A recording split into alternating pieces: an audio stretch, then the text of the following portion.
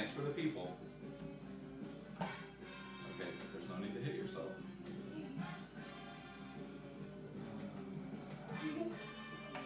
Okay, come on, bud. That's what happens when you hit yourself, so please stop.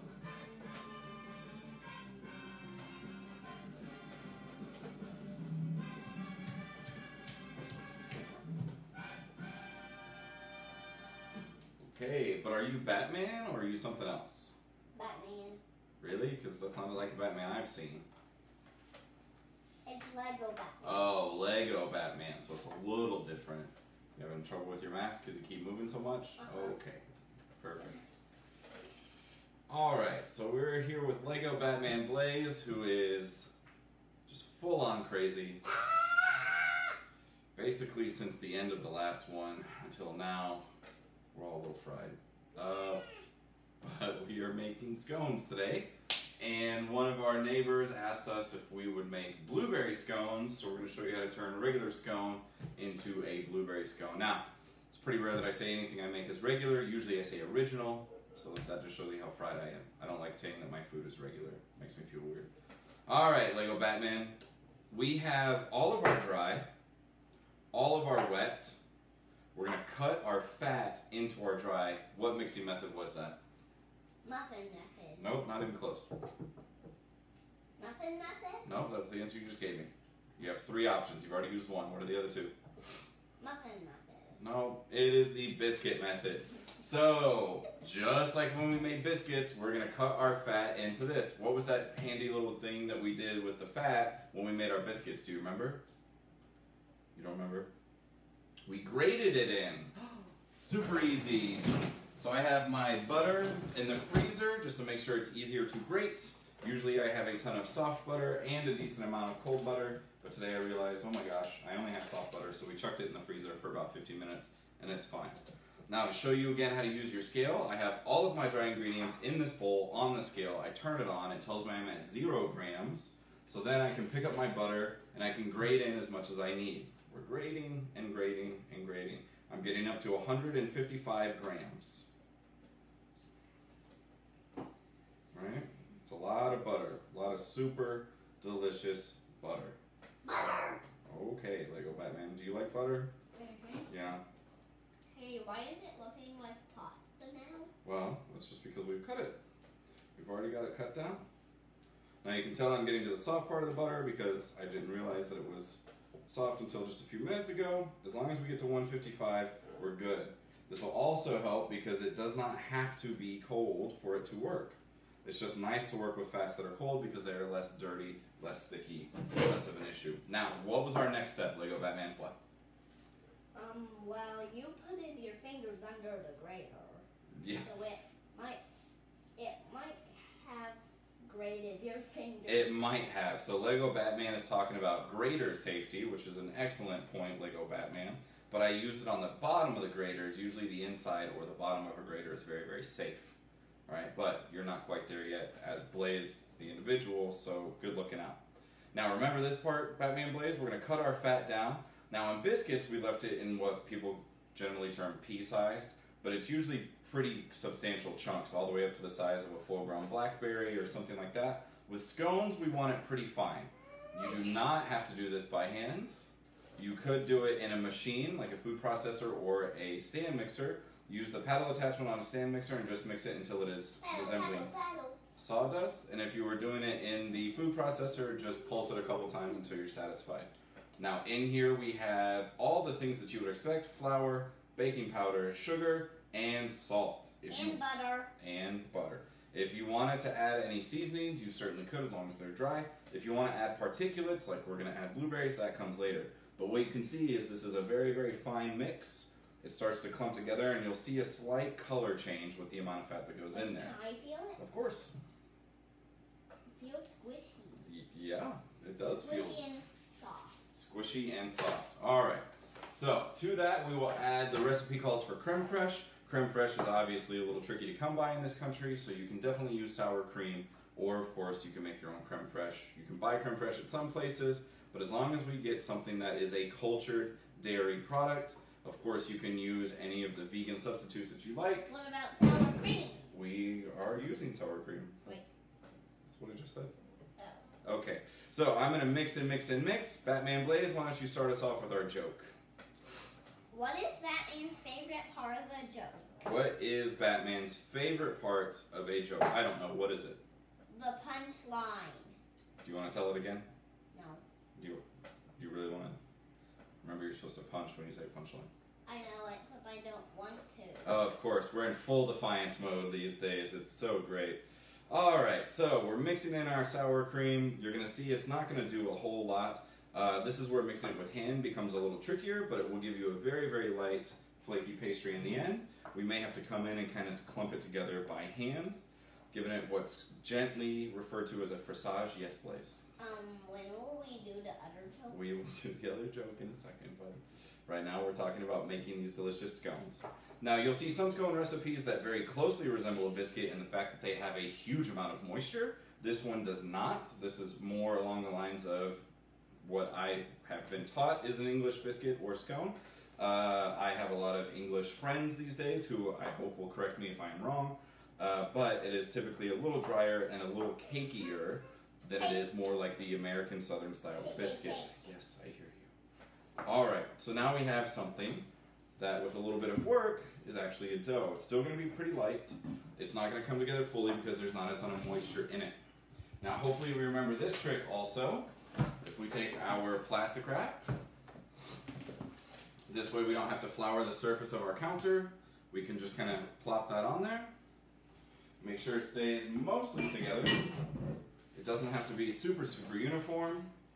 And what we will do is we will bring it up together. Question coming in, do we have to use pastry flour? Excellent question. So pastry flour, hopefully you've learned through this process, is really just a lower protein flour than all-purpose flour. Can I squish it? Sure. Just try and keep it in the thing, that's kind of important. Pastry flour is a lower protein flour than all-purpose flour, and so by doing that you'll get a much more tender and, as I referenced, cakier scone in the end. If all you have is all-purpose flour, just combine their weights. I think that's good, bud. To 375, and you will have more than enough, right? Of course, by now, hopefully we've learned almost all of the wheat flours are interchangeable according to what we want them to do. If I want these to be really, really tough and strong, kind of like our Southern style biscuits, I can even go as high as bread flour in protein content. Now I will roll it. We still have to add our blueberries, and you're going to see why I'm rolling it first here in a second. Today we'll be using frozen blueberries. It's never a bad idea to use frozen, especially if you can find what's called IQF. BatBlais, do you have any idea what IQF stands for when it comes to frozen blueberries? Hold on, let me think. Okay, you think. Wait, how about my Batman mask gives me some ideas. Okay.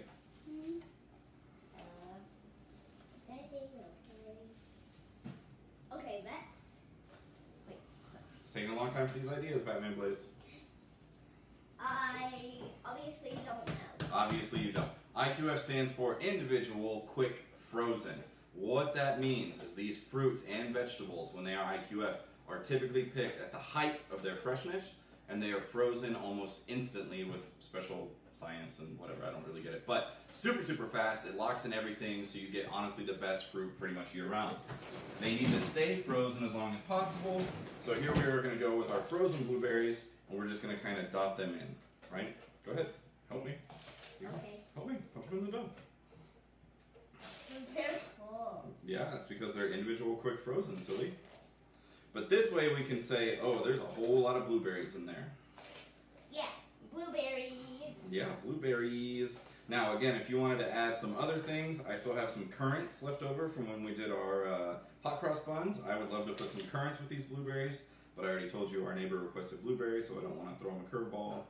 Sometimes people don't like when you get extra chefy when they've asked for one thing and you give them something similar but not quite what they wanted.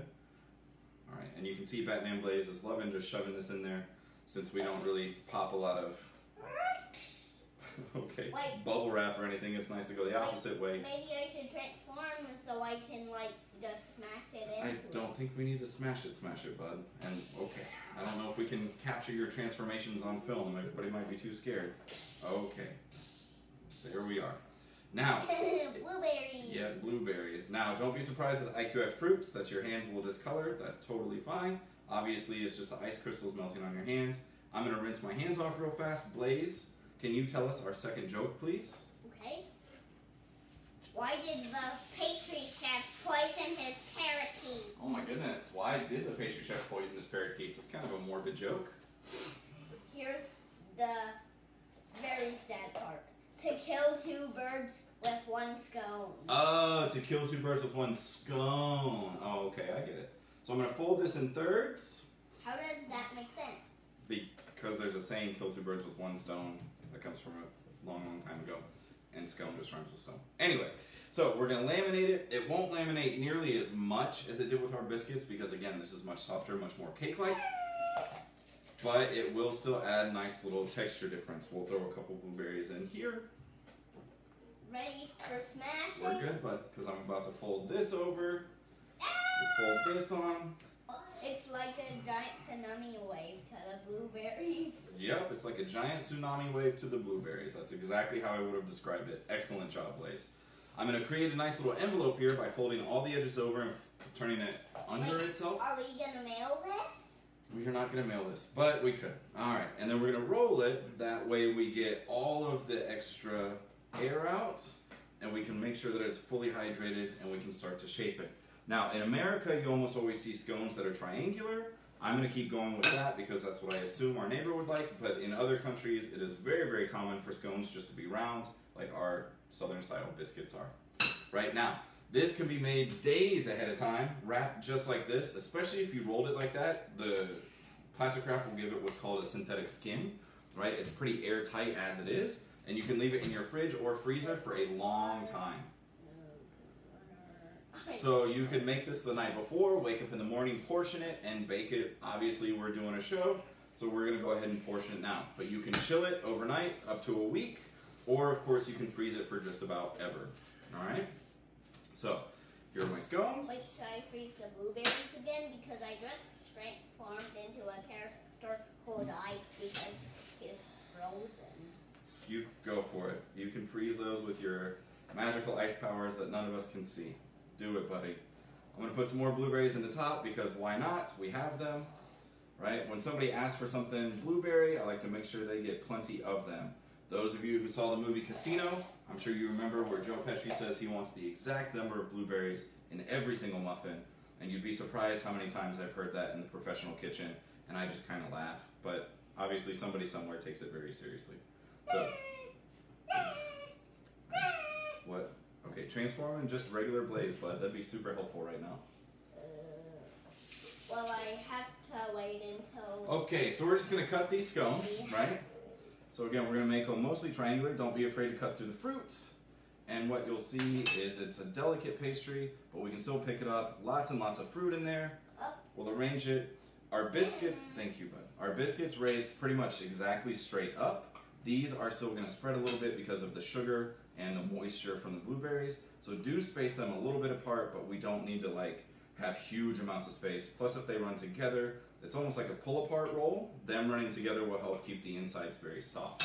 We bake these similar to biscuits hot. We still want to generate a decent amount of steam. So we will bake these at 400 degrees Fahrenheit. You can even go all the way up to 450 if you're in a hurry. Just keep an eye on them.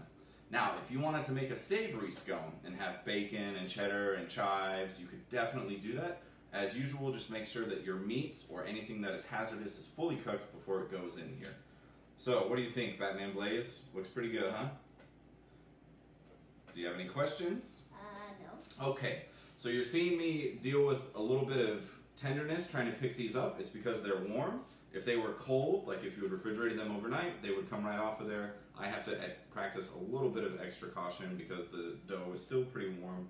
And always make sure that you check to make sure no plastic wrap is going through. Otherwise, we will bake these. They need to cool on the pan pretty much all the way. Alternatively, when they come out of the oven, you can brush them with a thin royal icing or like a donut style glaze or something like that. And it will help seal in all the moisture. And because they're super hot, it'll glaze almost perfectly even. You can add vanilla beans or liquor or anything you want to that glaze just to give you another shot at flavoring. So, I'm going to get this going. We are going to say Thursday, for those of you who don't know, tell them BatBlais. Thursday is our last show. Wow, you sound so excited about that. Thursday will be our last show. We will be showing you how to make birthday cake. Things are just getting a little out of hand around here, and school's coming to a close. So we're going to push pause on this. We may intermittently pop up through summer if we feel so inspired, but we've had a lot of fun, right, buddy? Right, we're not going to shed any tears. We'll do that on Thursday. But is there anything you want to say to everybody in case Thursday's super crazy? This show made you famous. You should thank all of your fans. Okay. Then I guess we will see you guys on Thursday. Look out for the picture of these when they come out of the oven. And thank you, everybody.